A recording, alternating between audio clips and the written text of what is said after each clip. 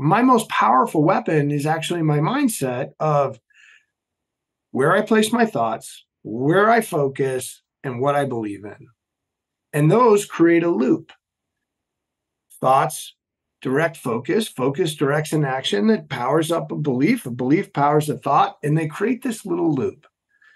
And when people appreciate that, then the entrepreneurial journey shifts, and it shifts in your favor.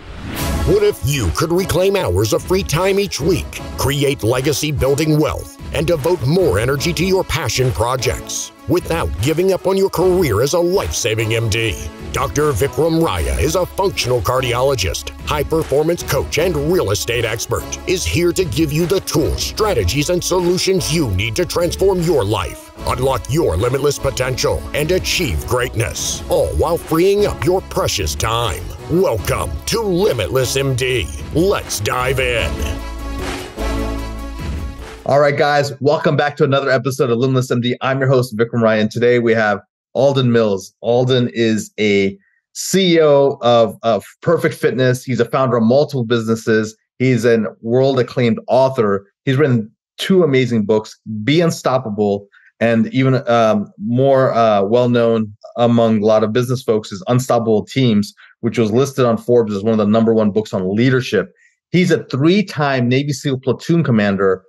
He's a recognized rower, a keynote speaker. I mean, I can go on, but today we're going to have a powerful discussion on many things that physicians and entrepreneurs will need to be successful in life. And I would say the key pivot of all of it is mindset. And so, Alden, welcome to the show. It is so great to be here. And I'd like you to add into my intro, after all of those successes, and he's failed more than he's succeeded. There you go. Nice. Right. I think that's an important thing to start everyone off with, that, when you go out and try something new for the first time, you're not always going to hit the cover off the ball. Actually, you're probably going to whiff in the beginning. And that, to me, is a whole part of the journey that we're all on. So let's talk about failure, since you just went into it. I mean, when people look at you from an external standpoint, they think, man, this guy's had it all. He was forged in fire from a Navy SEAL team, and then of course he's going to be successful, right? That's what all Navy SEAls do. And Navy SEAls have a lot more celebrity than some of the other special teams now, special forces now out there. So explain this sort of expectancy for you guys to always crush it, and how that's not necessarily true, and what resources you had to dig in to figure everything out. I'm trying to think of the best way to kind of settle in the conversation with this. When you start training, there is an expectation that they are going to find a weakness in you, and then they're going to exploit it. And they're going to want to see how well you do with failure. Are you going to sit and wallow and have a pity party and fall into a pit of despair? Or are you going to pull yourself back up, dust yourself off, and literally you'll be muddy, wet, and sandy, and get back at it and start giving it your all again? I mean, that's a subjective evaluation that they do. When I started, and I should, set the audience straight here. At a young age, I was diagnosed with asthma. I was told that I had smaller than average sized lungs, and I should lead a less active lifestyle and learn the game of chess. My mom, she had a different point of view, and she just kept saying, "Hey, don't let someone else define your limits. You decide what you can or can't do." And I rode that. It took me a long time to get it, but I just kept embracing that indoctrination, that mindset, got to SEAL training, and then halfway through SEAL training, had a massive failure. Out on a 3-mile swim, lungs are filling up with blood. I have to get pulled out, rushed to the hospital, blood tests, and they discover that I'm taking asthma medicine. And they're like, you're an asthmatic. You shouldn't even be here. It's over. Get out of here. I went through a bunch of tests, basically made a deal with myself. I couldn't take the medicine anymore. But they found my weak part. my weakness right there, right? And they wanted to see like, okay, we're going to keep pushing them to quit. And they gave me just enough rope to let me back in. Of course, I had to prove and physically pass the things, but I had to re-go through 5.5 weeks of training, and I had to be held back in this 7-week cell. I mean, it sucked to have to do just one day, let alone nearly 6 weeks of it. And it's that mindset of you are going to fail. The question will be, are you going to learn from that failure and get back up and give more? Or are you going to sit there and go, I can't believe I failed. I'm no good at this. And allow your focus to slip down a spiral of negative hypotheticals. I want to stack on what you said. That failure, essentially, you're saying failure by you giving yourself that failure is inevitable, and just like, hey, it's either feedback or it's the end of the rope. So decide which one it is. That's a very powerful thing by you not even knowing, not even thinking, hey, maybe I'll make it, maybe I won't. No, hey, you know what? There may be many reasons I'm not going to make it, but regardless, I'm going to keep going until I get there. So, how did that translate into business and life, man?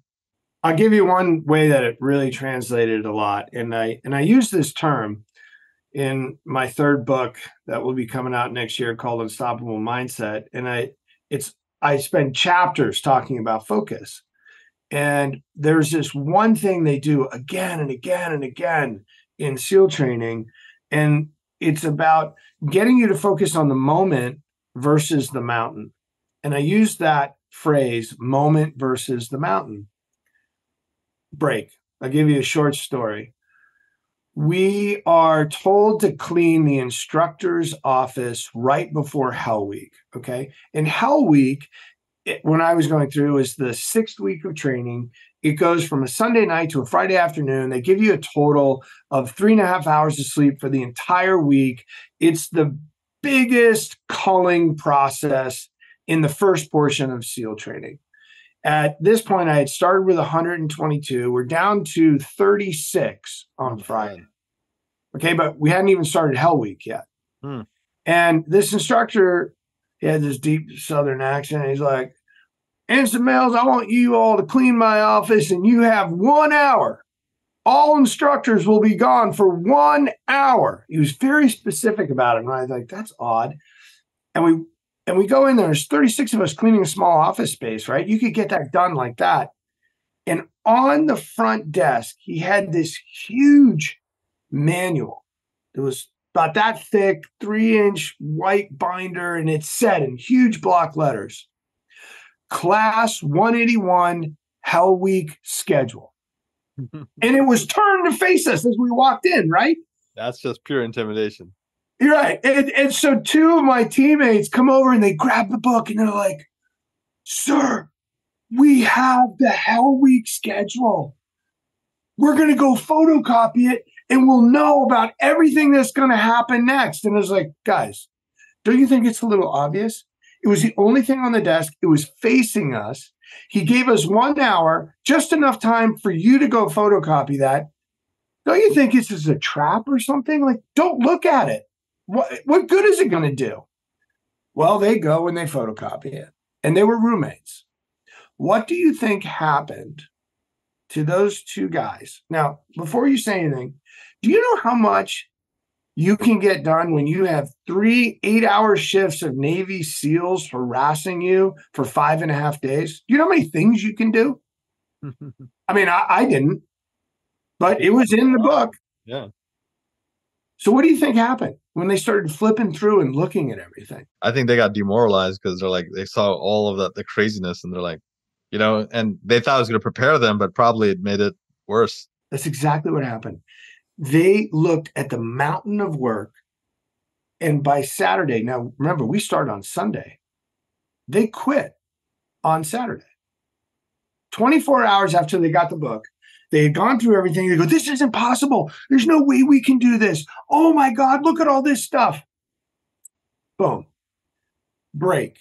I tell you that short story to kind of set in motion the mountain versus the moment, because that's exactly what would happen again and again when it came time for like launching the perfect push-up, right? I remember that. Do you have any idea how many people told me, and I was out of money. I mean, we had less than $25,000 because I had spent $1.5 million creating the world's greatest fat burning device that no one ever got, right? I learned $1,475,000 worth of ways not to launch this product. And I'm left with just 25 grand, which wasn't enough to even pay the lawyers and the manufacturers. And they're like, Alden, we have to do this, and we have to cut steel, and we have to go get inventory, and we have to get this marketing plan, and we got to create a box, and blah, blah, blah. We can't do it. I was like, well, let me just ask you this. What can we do right now? Well, we could probably get the CAD design done. Okay, let's get the CAD design done. I'll go talk to the manufacturer while you're working on the CAD design, see if we can't, do some inventory. I asked everybody for 90 days. 90 days. This little product, the perfect push-up, was one conversation multiple times a day from never happening. And it was always that conversation of coming, well, what can we do right now? What can we do in this moment? Let's not worry. Yeah, I understand. There's lots of big obstacles out there, but let's focus on this one. And when you ask about what's transferable, like what was one of the key transformations that I took away from SEAL training that anyone in your audience can take away, they don't have to go sit in cold water for hours to figure that out, is to understand you can only do what you can do right now. Don't let your mind go down and look at the mountain of work, all the negative things, create negative hypotheticals, allow your focus to drift, and not give it your all for this moment. And when you start to adopt a mindset like that, you can then start looking at failure as an opportunity. You can start to look at the positive side of any negative. And then you start to realize that, my most powerful weapon is actually my mindset of where I place my thoughts, where I focus, and what I believe in. And those create a loop. Thoughts direct focus, focus directs an action that powers up a belief powers a thought, and they create this little loop. And when people appreciate that, then the entrepreneurial journey shifts, and it shifts in your favor. I love the mountain versus the moment analogy. I really like that because we sometimes we just make things so huge, so big, and it's all about just taking that first step. The micro actions can sort of create, and you marry a lot of these micro actions together, and you create momentum, which will eventually lead to the goal. And I like the negative hypothesis that we love to stack, and that's essentially the groundwork for the analysis paralysis. They like, what if this, what if this, what if this, and then they get into a frozen state, and then they lose their physiology, becomes negative, and then they lose their momentum. So let me ask you a question about teams and corporations and companies. What's the weakness you're seeing? Because you all talk about let's find the weakness and exploit it. That's what the SEALs instructors were doing. Yeah. When you go into an organization, what do you normally see as a typical weakness? The very first thing, and to let your audience know, I do a lot of executive coaching. I do a lot of executive coaching and large public speaking venues. And most of the time, the very first thing I see is someone isn't taking responsibility for their own lack of leadership. They will go do this. Oh, I have the wrong team members, or my team sucks, or these people don't get it. And it's all about someone else's problem.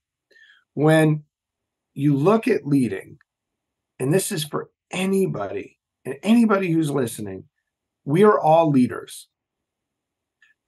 The question will be how many people will follow us, but we're all leaders. You led yourself to start this podcast. Someone has led themselves to listen to this podcast. They are making conscious decisions, micro little decisions every moment of the day to lead them to do something. And by the way, how they lead them is deciding on what they decide they focus on, what thoughts they're attaching to, and what things do they want to accept as true, which is a belief, right? And so the first step when you look at trying to take a group of individuals and transform them into a team is making sure they understand that a team is nothing more than a reflection of its leaders. So my job, first half, is to go in, get some feedback to understand how this particular leader is leading, where their weaknesses are, hold a mirror up to them, and say, now, are you going to accept this? If you accept this and say, yeah, there's some things I need to work on, then we can get to work and I can give them some tools and frameworks and skills to help them improve. Because if anybody wants to improve, you can do it. This isn't earth-shattering. I'm not trying to make one kind of leader, and there isn't like just 16 different types, right? There is as many leaders as there are personalities on the planet. And so let's be your authentic leader. And then that's the next thing that I'll find. And the next thing is the authenticity of the leader. Are they congruent? And what I mean by congruent is how they think, how they feel, and how they act. Are they in alignment? All of us have a sixth sense when we meet somebody and we're going through the evaluation in the very first seconds of meeting each other. Can I trust that person? Is that person a threat? Is that person really telling me what I should be knowing about that person? Or are they kind of BSing me, right? Or they're like, oh yeah, hi, nice to see you.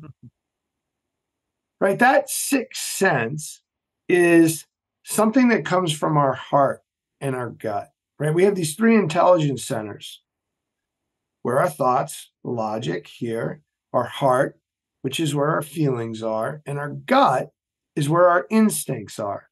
And there are the same neurons in all three, in smaller bundles in the heart and in the gut, but there are the same neurons. Now, the most are up here, but when you're congruent, you're in alignment with those three intelligence centers. And getting somebody to be authentic as a leader is probably one of the most important things I can help them with. Because once they're authentic, now people will trust you. Yeah, and when they trust you, now we've got a foundation from which to build a team. Alden, I love the intelligence centers, and that really resonates with like not all neurophysiology and things that we know in science, along with with sort of mindset and sort of heart-centered thinking. So that's powerful. Let's talk about the components of an unstoppable mindset. What would you say is like sort of the top 2 or 3 things that if you really want to have this, and this is a precursor to what you're going to talk about in your book later in the season, but what does it take to have unstoppable mindset? So I'll talk at the highest level, and I'll talk about the mindset loop. Okay. There are 3 key controllables for our mindset. They are our thoughts and our focus and our beliefs. Now I'm going to walk people through those 3 things and give them a high level. Okay. And I'd like people to think of it that one connects us to the next in the loop, right? Like just drawing an arrow. Thoughts, think of like a human head, think of a funnel, and think of a belief like in a heart, right? Those 3 things. From thoughts, we have 2 basic kinds of thoughts. I name them. They have a voice that is like a whiner. You know how hard this is going to be? Why do you think we can do this? You know, and those are negativity bias that we have to battle against all the time. And the other thought pattern is a winning thought pattern. Get up. Try again. But the winning thought pattern whispers. It's a much quieter voice. And the reason I name these two basic thoughts in these two categories is that no thought hurts us, helps us until we attach to it. Now, we attach to it by focusing on it. Okay. So, how do we focus on something? I want people to think of focus like a funnel. It just funnels energy, which is in the form of a thought, to take an action. Now, there's lots of things I talk about in this focus funnel and how you can drive your focus, but you own your focus funnel. The key about your focus funnel is it's agnostic. It doesn't care what you put in it. It could put a helpful thought or a hurtful thought. You put a hurtful thought in there, as in, you're trying to grow your business and you're now thinking of all the reasons why you can't. Well, that's a hurtful thought if your job is to try and grow your business, right? And all you're doing is thinking about why you can't. So you have to decide what you're going to put in it. It's agnostic. Number two, the focus funnel is a magnet. It attracts like energy. You start focusing on something positive, you start finding some other people who are like, yeah, I'm with you, Vikram. I agree with that. And the negative people don't want to hang out with you because they want to be Eeyores and sit over there and talk about all the reasons why it can't be done, right? Misery loves company. And then we talk about the moment versus the mountain, right, on the focus funnel. Now, the third piece is after we have attached to a thought using our focus funnel is that we start making a decision on what we accept as true. We accept as true that I will never make it through Navy SEAL training because I have asthma and I have smaller than average size lungs. Okay, that's my belief. I make that belief. What do? I keep it in that loop and I find more thoughts to attach to that belief that I'm going to focus on that's going to support the thing that I believe is true. Yeah. You see how they it works? say if you fight for your limitations, you get to keep them. Bingo. And those are the three mechanisms that we get to control. And you can enter in anywhere in that mindset loop and change it. That's awesome. And I think that's the last sentence you said, I think is the most powerful, that we're the architect of this meta program that we're running. And so if we can manipulate it, understand how it works, and then, diffuse it if it's running in a negative spiral, that's super powerful. So this has been absolutely amazing, Alden. A ton of knowledge, a ton of insights, years of, looking into organizations, companies in the military, and just coming up with these distinctions that are helping individuals all over the country really up level. What's the impact you want to have on the world, my friend? I'm looking to help 100 million people achieve their goals.